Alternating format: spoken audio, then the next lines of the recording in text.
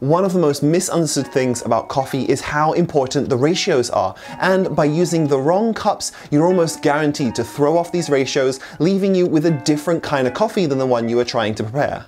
That's why I've made this video, to help you get the perfect flavor out of your coffee with something so simple as just choosing the right kind of coffee cup.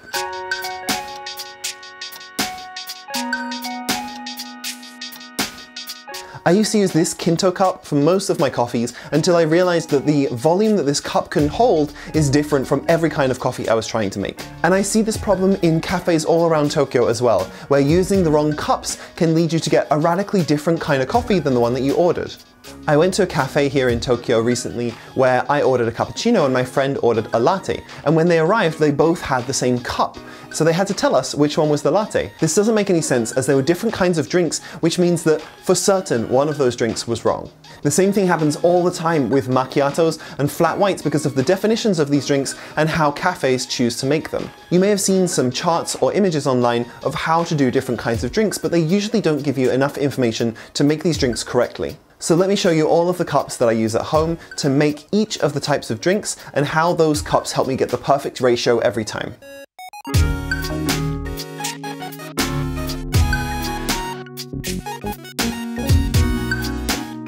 Let's start off with the most popular one, which is a cafe latte. This is a 300ml drink with a 40 to 50ml shot of espresso and 250 ml of lightly aerated steamed milk. So if you're using a cup that's too small, you'll end up with a slightly stronger drink, which changes the flavor of a latte.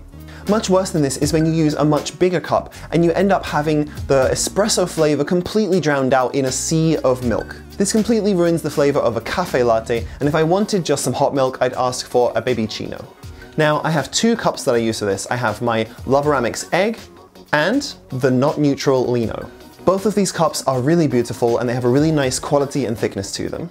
It also really helps that both of these cups are designed with latte art in mind, so it's much easier to pour really beautiful designs on the wide brim, and also the curve is just right for the milk to go underneath the surface when you don't want to start doing your design yet. This isn't the biggest deal when you're a beginner at latte art, because really you can pour latte art in just about any cup. But when you're working on a specific design and you want to do something special, it really helps to have this very wide brim so that you have a big canvas to work on. The first cups I bought for doing lattes were actually these Vardigan cups from IKEA, and they're actually the same ones that my sister uses in her cafe, The Courtyard, in Papworth near Cambridge in the UK. They are really nice cups and they hold the correct weight for a latte, but I've mostly been using my professional cups like the Not Neutral and the Loveramix cup since I got them.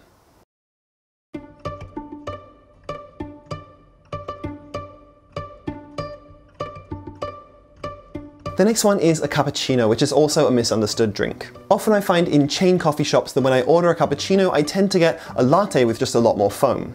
However, when I was in Italy last year, I really enjoyed having cappuccinos every morning and enjoying that drink because the Italians really know how to make a good cappuccino.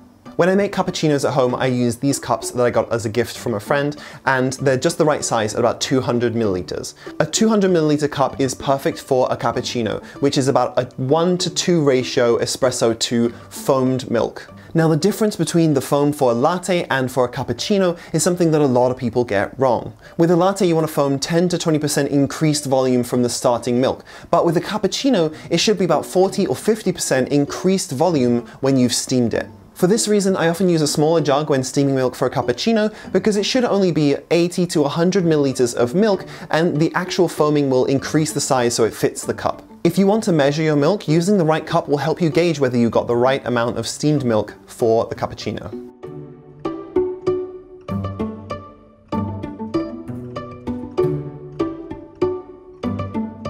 Whenever I order a flat white anywhere in the world, I usually end up with a latte. Now, there's a reason for this, and it's probably because many cafes want to offer you the difference between a small, a medium, and a large drink, which you can't really do well with a flat white. A flat white should be served in a cup that's slightly smaller than a cappuccino one, and I found that this one from Acme is perfect at about 150ml. Your flat white should also be lighter foam even than a latte, and so I find that if I do the milk right, I can get really interesting fine designs with my latte art. Or should I call it flat white art?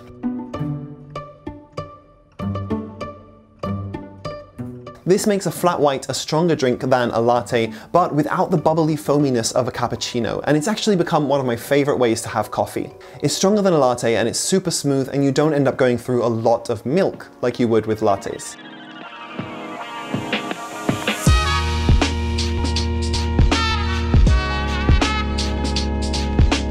I actually had never heard of a cortado until it was mentioned by a character on one of my favorite shows, Billions. I would love a cortado. It's like a macchiato, but with more foam, microfoam, silkier. One of my favorite cafes to work at here in Tokyo actually does a really good cortado, so I've been ordering it from there and I've been trying it myself at home.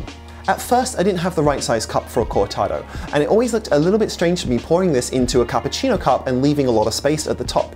But recently, I got this beautiful cup from Not Neutral called the Vero. This is the Vero glass, and it's the perfect size for a cortado, which should be a 1-to-1 ratio of espresso to steamed milk. Look at how thick the bottom of that is. Since I started making cortados, I always make them whenever I have really fancy, expensive, or delicious coffee beans, because you really get to taste the espresso with the nice smoothness of the milk.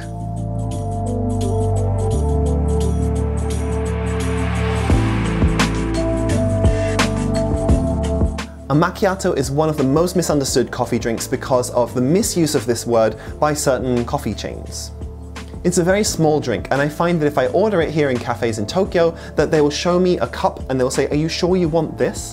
It's kind of funny, but I can understand if people order a macchiato thinking they might get a bigger drink and then being really surprised when they get a kind of espresso with just a light amount of foam from steamed milk. For a macchiato, I usually go with a 2-to-1 ratio of espresso to foamed milk. So it's a strong espresso flavor with just a little bit of milk on the top. This fits with the Italian meaning of the word macchiato, which means marked. So it's essentially an espresso that is marked with a little bit of milk. Some coffee places will actually just get a teaspoon and put a little bit of foamed milk on top, but actually I usually prefer to use lightly steamed milk. For a long time, I've been using these really nice cups that I got from a friend as a gift from Vietnam, but recently, since I got them, I've been using these ones from Acme that look really, really pretty and have a very interesting design. So it's always nice to serve a macchiato in one of these.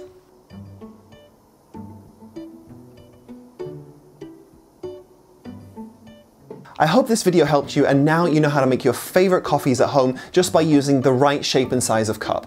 My coffee cup collection is getting kind of ridiculous these days, but I have a really great excuse, which is that I do this YouTube channel. So thank you so much to all of you for subscribing and watching my videos, and I'll see you on the next one.